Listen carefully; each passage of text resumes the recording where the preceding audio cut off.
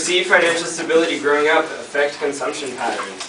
A presentation brought to you by this guy and that guy. So, indisputably, every person on Earth has a unique relationship with money based on a complex tapestry of past experiences that lead them to specific spending behaviors.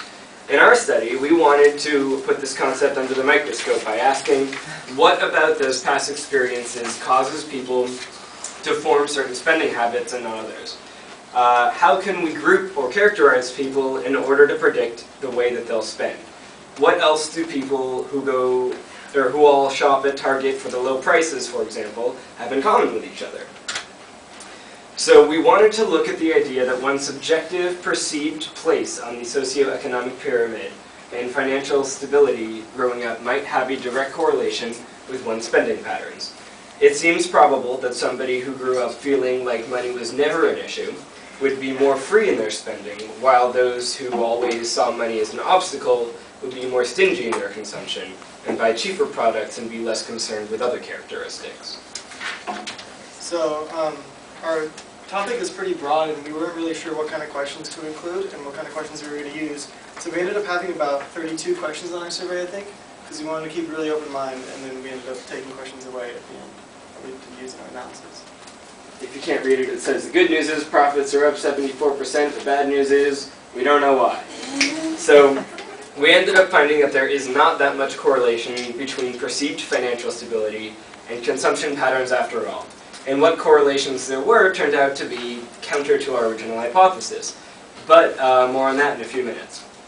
So we found that this lack of correlation to be in line with other similar research we were doing in our lit review.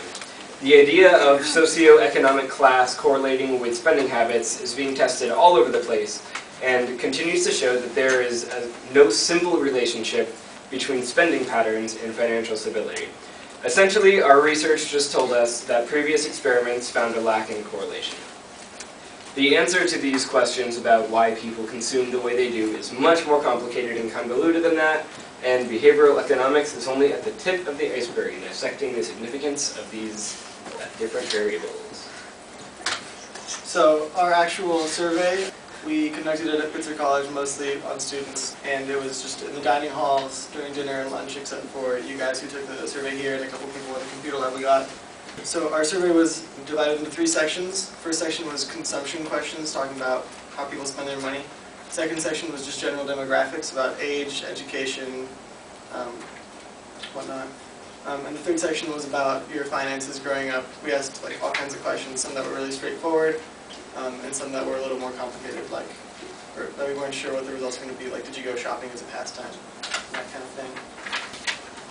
And one problem that we can run into with surveys when you're asking people to take it is if a lot of people say no, just like when they have to do teacher evaluations here, when they like send out the big ones to you in your email, and they keep coming back to you if you don't do it, because if they only accept the people who want to do the survey, then that's not a random sample. But we were lucky in that almost nobody said they don't want to take our survey, so I think we had a pretty random sample of people in the dining hall.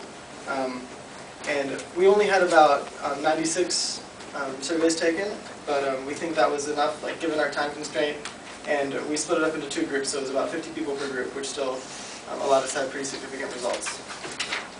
Our survey was basically broken down into independent variables about people's perceived financial stability and dependent variable questions. These questions were designed to cover a broad spectrum of consumer choices, from people's choices regarding how price and environment, consciousness, ethicality, branding, and style affected people's consumption choices. We organized the survey asking consumer preferences first, and then demographic information, and then finally about their financial stability growing up, as we were talking about earlier, so that we would avoid people being swayed to feel like they were talking about their financial security and then answer questions about how they spend. We wanted to get the purest answers of the consumer preferences about what they actually do, hoping that it would not be distracted by or lead to different answers by bringing up family or past experiences. So like I said, we really included lots of questions about their financial status from like, I felt financially stable growing up, and my socioeconomic class growing up was blank. But then we also had a lot like, I would go shopping for fun as a pastime, and I would go shopping for fun as a pastime ended up having about zero correlation with any of our other financial variables, and we weren't sure like what that was going to be, so we ended up having to drop a lot. Finally, about the general information questions we asked were also independent variables. We asked about gender, education, occupation, and age. This information was designed to distinguish between different demographics. However, most of our subjects were students from the college with many similarities in their general information and demographic information, and it turned out to be a fairly moot point by the end of our data collection of just 96 surveys. Our goal was to isolate the two main groups of people based on their independent variables, people who felt financially secure growing up and people who were not. We looked at the correlations between our independent variable questions and let the data tell us where to make the split. Then we could look at our dependent variables and see where the data revealed anything useful or interesting about the different ways people spent their money. So on to our data. Okay, so like Zach just said, we had to split the group up into two different groups, and we did a composite. We chose two of the questions that were the most simple because like we ended up including lots of financial questions that were really confusing and didn't correlate. We used the two most simple questions and made an average composite score for people scored 1 through 5. And then we saw 24% of people scored 3.5 or below. So that's where we decided to make the split, to make it about 50-50. If we had gone higher, it would have been like 60%. So that's how we decided where to split our data into the unstable group and the stable group. So here we see the consumption choices between all participants, composite financial score, and consumption questions. A correlation close to 1 or -1 would mean that there's a high correlation, and a value closer to 0 means that there's less correlation. And as you can see here, question 9, highlighted in green, was our highest correlation value at -0.2, which is still extremely low. So in other words, there is not very much statistically interesting information revealed simply by looking at correlations between how financially secure you felt growing up and how you responded to our consumption questions. So we went on to do t-tests to see how much the groups overlapped. So these are the t-tests, and we went with a 5% alpha. And as you can see, there's only these 3 that are highlighted were significant. So we kind of, at this point, disregarded the other questions, even though there might be some more interesting information if we really looked at the data specifically. But we went on to further analyze these 3 questions. So this one, if you agreed, that means you don't like to shop at Walmart. And as you can see, the unstable group tended to agree with this more, and the stable group tended to disagree, which is actually the complete opposite of our hypothesis. We thought if you have more money, you won't shop at Walmart because you'll think it's not worth it. But on average, the stable group was almost like a full grade below the other group. So this one, completely opposite of our. And we should clarify too, it's not just that they don't like to shop at Walmart, period. The question is worded specifically, I don't like to shop at Walmart because I'm aware of their unethical business practices. So it was really tapping into the decisions behind their choices. So this next question here asks the subject whether they prefer to buy food that they know is grown locally and sustainably. While it's kind of hard to tell from this graph, the stable group tended to answer 3, the big yellow middle chunk, while unstable group's highest was 4, meaning that they kind of agree. The averages shown below show that the unstable group does in fact agree with the statement more than the stable group.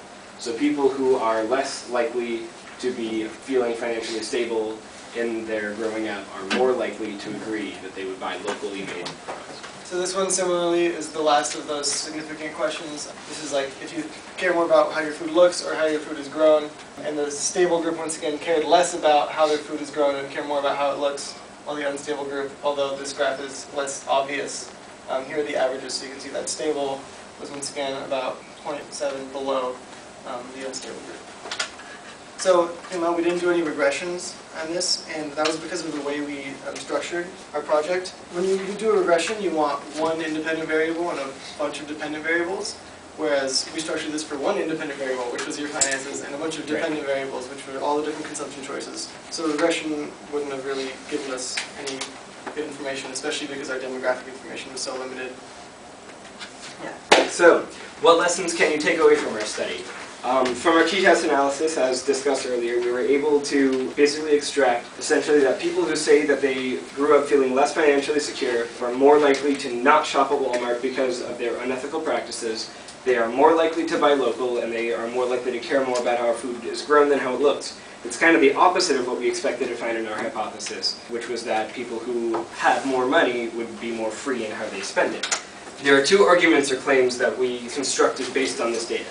The first is that maybe people are compensating for feeling lower class and not having the ability to make conscious consumption choices by answering the opposite of what is actually true in our survey.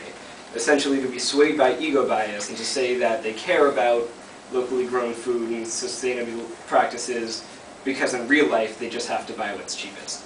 The other argument that we could make is a bit more hopeful. And it's that people who have had to think about money more as an obstacle growing up see themselves as lower class and thereby form a different relationship with their money and spend it more responsibly than those who grew up feeling stable. In other words, maybe people with money see money as the most important thing, while people without money tend to see money as less important, leading them to conclude that money is a means to an end but not the end itself, and care more about the impact of their consumption. This would make sense in a world where those who are in lower classes cry out to have locally made food and ethical business practices, while those in the upper classes seem to think about just making money regardless of social, environmental, or natural costs. It's cool that we got these significant results, but it was only 3 out of our 17 questions about consumption. So we have to consider that most people here, like we saw in the first graph, most people said they were a 4 on the scale of 1 through 5 for financial stability, so we don't really have many lower class people. And the general lack of correlation did agree with our lit review, which mostly said there was no obvious correlation. And the significant results could just be a fluke of this survey. So for further work, we think we should have a bigger sample size next time. And we shouldn't focus on the phrasing of some of the questions because some of them are really ambiguous. And we gave everyone the same survey, and we could have switched around or given some people different consumption questions so that we could get a better sense of without framing what their actual spending habits are like. So, questions? You were first. Alright, so we actually looked at this in our study a little bit about how the fact that the majority of people believe that they're in the middle class. So when you're looking at people and they said they average out to be something like 4, do you think that had anything to do with their responses, that there might be people that were below class and they just assume that they were up higher? well, that's totally possible, but I think what explains it more for me is the fact that we're at Pitzer College. And you have to pay a lot of money to go obviously, here. that has a big... No, but you're right, that totally could have swayed it as well. We were talking to Professor Nadler a lot about whether we should have an objective kind of variable, we were thinking of doing whether or not you're on financial aid, but like someone else mentioned in their presentation, it's also, you don't know how much financial aid people are on. And that was us. yeah, so, we decided to go with purely subjective, we wanted to measure how the perception of your financial stability affects your consumption, not your actual finances. Right. Do you think it's possible that people who grew up less financially stable are more, because I see the ethical thing is aside from money responsibility, that they actually just maybe empathize a little bit more with the underdog, in terms of the local producer who's got maybe one stand, or certainly, the Walmart who uses slave labor, do you think that's... Yeah, absolutely. I agree. Yeah, 100%. Yeah. Do you have questions? Yeah, just real quick. Do you think if you were outside the colleges and you maybe went to an affluent neighborhood or neighborhood, I feel like you guys would have had a lot more useful data?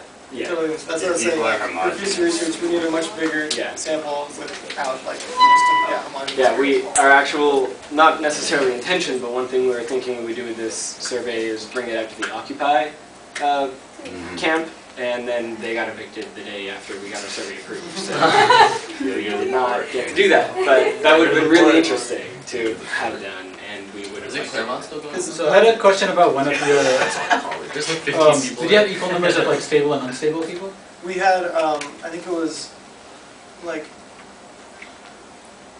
when we made the split at 3.5. 42% of the people were unstable, so or 43%, so 57 were stable. Yeah, it wasn't an exact split, and the split was at 3.5. So if you were the unstable group, still included people who were in the sometimes to still kind of affluent. So we basically, the break was if you felt like you were middle class or upper middle class, you might have still fallen into the lower category. Because in one of your graphs, it seemed like there were more stable than unstable, and like it seemed like there were more of one group than there actually was in the percent of the population. Yeah, unstable really doesn't mean a whole lot in this particular It's survey. like more unstable and more stable, not. Yeah. Not like actually A versus Yeah, just I've also found, I don't know so much like at my McKenna and Pomona, but especially at Pitzer, kids seem to be more sensitive if they are like a lot more affluent than other people here. They tend not to like flaunt it and show it off. Yeah. So that might have. Yeah. Yeah. People's results. Hippies with BMWs. Yeah, exactly. It's a hybrid. Anyone else?